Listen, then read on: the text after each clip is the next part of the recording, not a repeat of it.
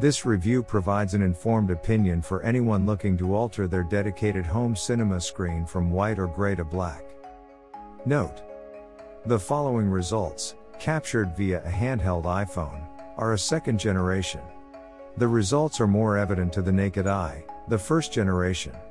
The black screen absorbs light and color, which the iPhone captures well. However, the white screen captures higher contrast and white levels, captured as a glow on the camera. It is not present to the naked eye.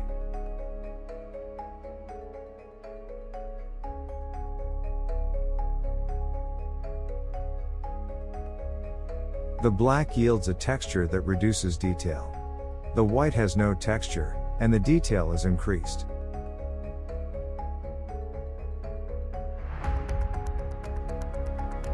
White levels decreased, with low mid-tones. Pure white representation, high mid-tones.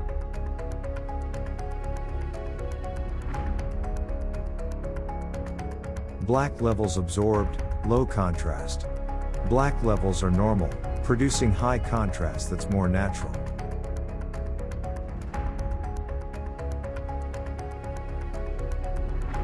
Low color gamut, less color spectrum. High color gamut, higher color spectrum.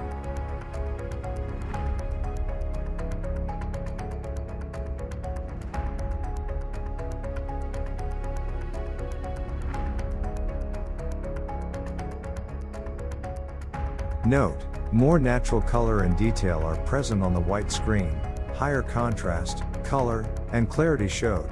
Look at the horse fountain statue, lower left in the images, the stars in the sky, and the light from the Eiffel Tower. The results are black and white. White screens in a dedicated home theater present the best visual image compared to black screens and black screen paint products.